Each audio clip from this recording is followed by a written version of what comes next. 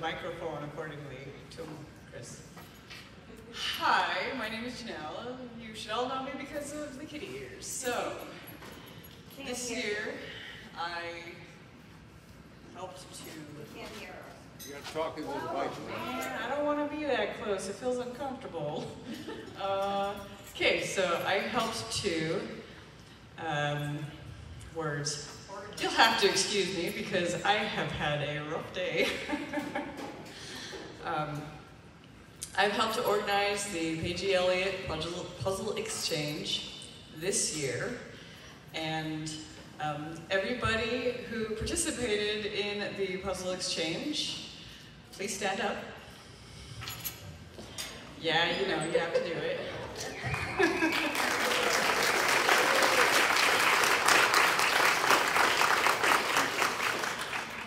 So, this group is really amazing. They really pushed where puzzles can go, and what's going to be really fun is that you all are going to have the chance to play with all of these puzzles this year. This is a new thing. So when we open up the executive room for puzzling, just remember that you need to go back there and play with them. But let me introduce you to our speaker that is going to tell us about the history of the Pagey Elliott Puzzle Exchange. This is Melinda. Everybody should know her. She's already stood up with her string baby. Okay, I think I'm taller than Janelle. No. No? Shorter. Oh dear. Well, anyway. Good try, Melinda. Yes, I am standing up. Okay. And can everyone hear me? Oh, thank you. Yes, I do need that. Right and left. You know, I'm dyslexic. Laser pointer. Okay. Right is forward. Okay, thanks, Chris. So I'm going to give you a very... Oh dear, this is stationary. Can I take it out of here? Sure. Okay. There's another one too, but you might as well use the one that you got. I'm going to use the one that works. Does it not? Turn it on.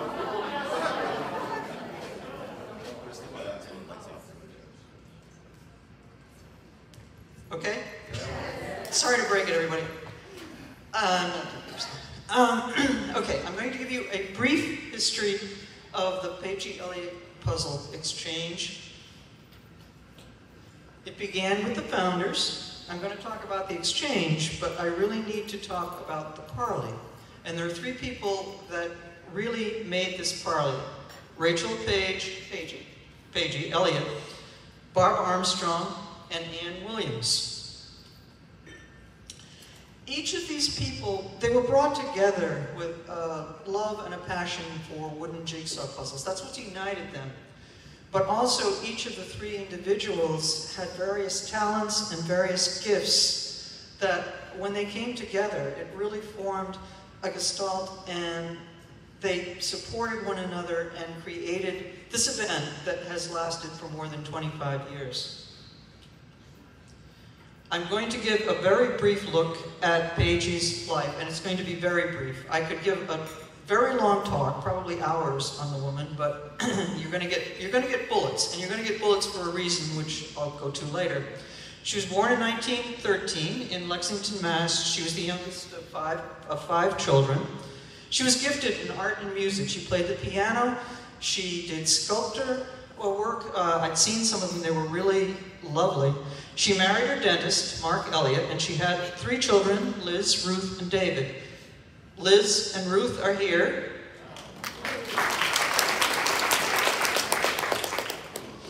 In 1946, she and her husband bought River Bend Farm.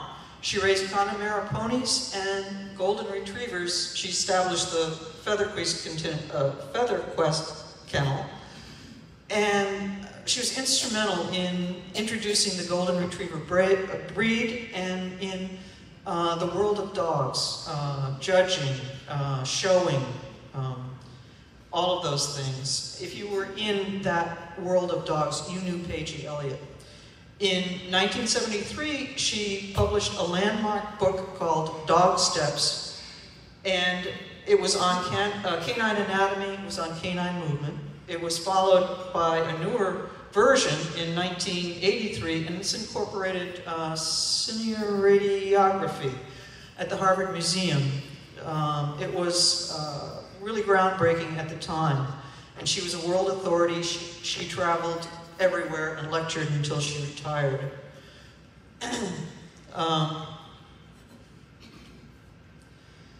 That was a brief history. From that, you can probably tell, hey, she was talented, she did a number of things, she was intelligent, but it's pretty dry. This is some of her life and puzzling. I didn't really talk about that in the last slide. Did puzzling as a child, as so many of us have done in New England. Upon retirement, which at least some of us do when we finally have some more time, is we'll get some puzzles and we'll start puzzling. And she did it in a big way. She started buying these puzzles from England. And her husband keeps seeing these puzzles come in, and she's finished them, and then another one comes in, and says, why don't you learn to cut them yourself? It'll be a little cheaper. So in 1988, she bought a Hagner, and she started cutting. And she cut over 1,500 puzzles in those 20 years. And they were beautiful puzzles. I'm not going to spend time talking about those, other to say that her cutting style, which is one of my things, her cutting style was very flowing and very pretty, just like her handwriting. And because of her knowledge of anatomy and movement of animals, she was able to do very fine nuances in her figurals, so that when you saw them, like if you saw the horse jumping or something like that, it looked right. It was much better than what most of us can do. But one of Pagey's unique gifts, again, I've given you pretty much dry facts. One of her unique gifts was her hospitality.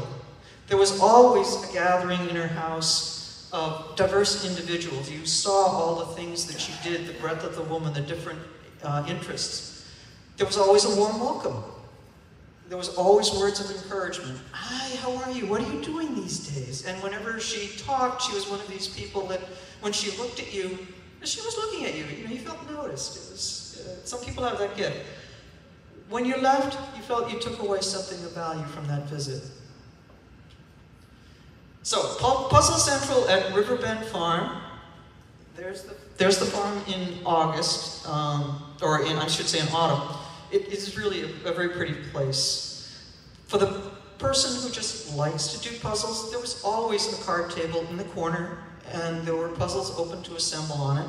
If you were a maker or a collector, and lots of times she had gatherings of those people, you talked about cutting tips, you talked about supplies, you talked about any new people, your latest projects, all of the things that you were doing today in amongst yourselves with the different people that you are interested in.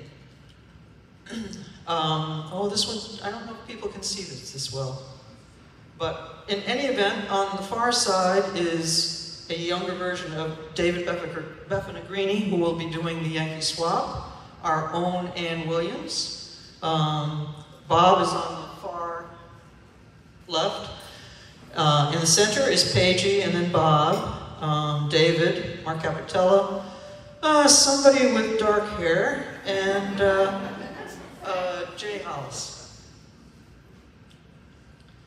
The milk room. The milk room was a renovated workroom. It was down the hall, and they used it for various projects on the farm, as well as cutting her puzzles. That's where her Jigsaw was mounted onto a table, and the shelves against it were where she had all the other puzzles that she was going to get to. So when you went to the milk room, not only did you see the puzzle she was working at, you saw maybe some that she partially cut the outline on, or whatever else, the things that were coming. It was also the place where you were unwittingly lured to try to get your hand at cutting. So, no matter what your interests were, no matter if you weren't in puzzles, she would manage to get you down there to try her saw. And I've said that over the years, there were hundreds of people, it might have been as many as 1,000, because we're talking quite a few years, And she would get everybody down there. I mean, you've got this old lady who was saying, hey, this is fun, come on, you'll really like it. And you go down and try it. Of the people that went down, there are at least 50 people, I'm sure there are more, but there are at least 50 people who took up cutting, who bought a saw, who learned to cut. And they may not have gone into it as a business, they may have simply cut, you know, grandchildren, family, friends, whatever, but she really promoted, to the people that visited her, she really promoted it, and a lot of people got bitten with the puzzle bug because of her. We fast forward to 1999. Melinda visits Pagey for the second time. Melinda is unwittingly lured to the milk room. Sounds like a good thing to try. I break a blade. Okay, well, no big deal. Oh, she changes it. And she's got a Hagner. For those of you who don't know Hagners, it's a little complicated to change the blade. Okay, she sets it up. And I break it again. Okay. And I'm thinking, okay, she puts another one, I'm just going to break it. I got to get out. How did I do this? So I find, oh, this is lovely. I've had enough. But she's saying, oh, no, there's more, let me put more in. She was like that. She was very encouraging. I wanted to talk a little of the learning climate in 1999. You could maybe find a book or two, and as I was writing this, it suddenly dawned on me that when we found books like that, we had to go through these libraries with card catalogs, you know? Maybe you found an article in a woodworking magazine. You might find a puzzle at a flea market or an antique shop, ephemera show. You probably won't today, and you might, friend of a friend of a friend that you know, that you might have stumbled through it. My pathway was this little burgeoning app called eBay that I was looking for cardboard puzzles that we'd left when I moved as a kid. And I thought, and I started seeing wooden jigsaw puzzles, and I got connected to Pagey. No Google, no Facebook, no Etsy, no YouTube. Today, someone can sit down and within 10 minutes get a very good idea of wooden jigsaw puzzles, but not in 1999. The room before the milk room.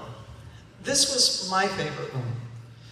There were shelves along the wall and they were filled with puzzles. You had some famous pars and some pastimes. Justin Madden's going to be here tomorrow with the current par puzzles that they make. And there's even this newcomer, Stave, who started in 1970. The famous gold boxer Victory that, you know, said, gotta buy that saw, Pagey.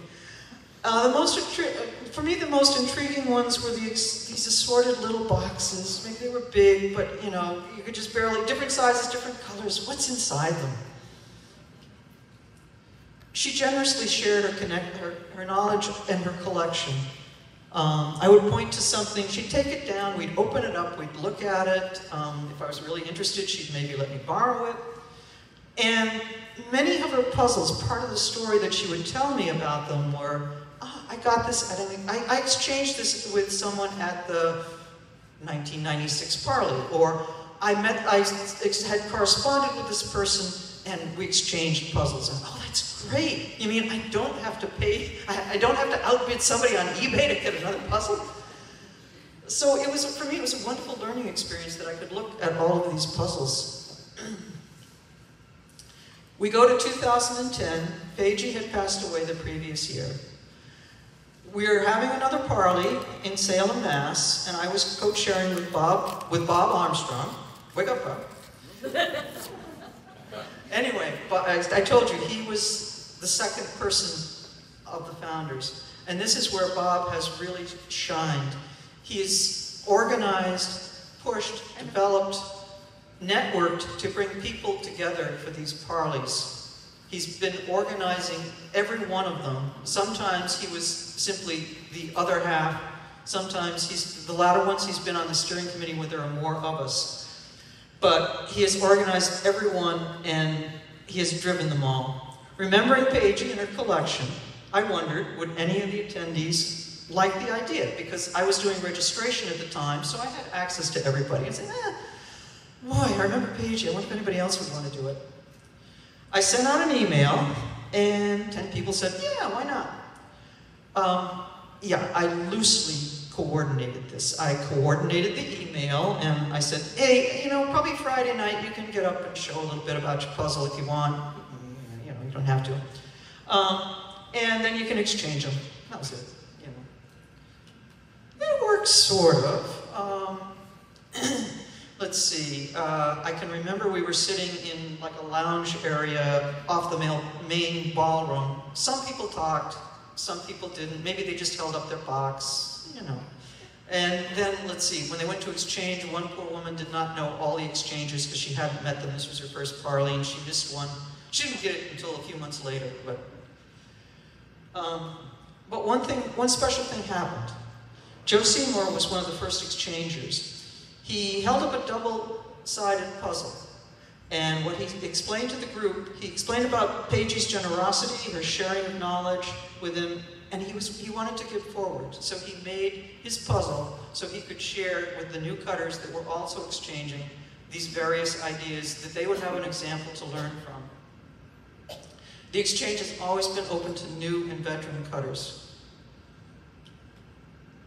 So moving on to the next Parley. We all know Anne. She's books, articles, she knows everything about puzzles. If you ask her a question and she doesn't know the answer, chances are no one does. If you ask her a question and she does know the answer, you'll be amazed at the wealth of knowledge that you get from just that one answer. But what you don't know is she has the ability to just look around and she'll spot something just lying out there. She'll take it and she'll polish it until it shines. And that's what she did with the exchange. In 2012, well, she said, let's give it a name. Pagey Elliott. It's the focus of the Parley, the focus of the exchange was for sharing, exchanging, etc. Let's call it after we give it a name. She came up with guidelines. It has to be a good quality puzzle. You can't just come in and, you know, swap junkers. All the puzzles have to be pretty much the same. No die cuts. You must be made by the maker. You have good packaging. You can't just give out a baggie. And you should have a write-up with it. This goes with Anne's history interests. We set aside a time at the Parley. It was after we had finished all the main events Friday, and the people could stay and talk, the cutters amongst themselves. They would talk about their puzzles, and then they had informal time. What we found was the rest of the attendees wanted to stay and listen to all of these talks. They didn't go off and do puzzles. They were listening at what we were making. At 2014, we made an extra puzzle and devoted them to the Strongs and donated them to the Strong Museum of Play for their permanent collection, so that we have an historic record of what has happened. The session, we opened it to all, we formalized it, not just to exchangers. It was one of the most enjoyed sessions of that Parley. And continued to organize the 2016 and 2018 exchanges. We get to 2020, or 20, and Carol Ottenberg was going to organize that, but of course we had to cancel it. Along comes 2021 with the virtual Parley. Deb Dana, who you've heard, but she isn't at this one, unfortunately. We miss her. Organized that one. She got everybody to get their puzzles to her on time. That in itself was an achievement. She then assembled one of each of these puzzles. She took pictures of them. She organized a slideshow, and either she or the person gave a talk on them. And this is one of the most popular YouTube editions we have.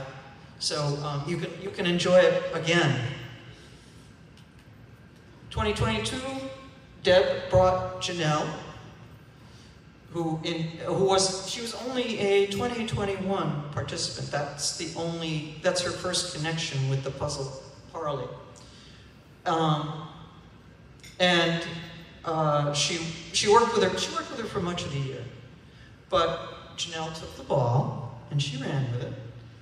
Like she's done it with our site, she's done it with online registration.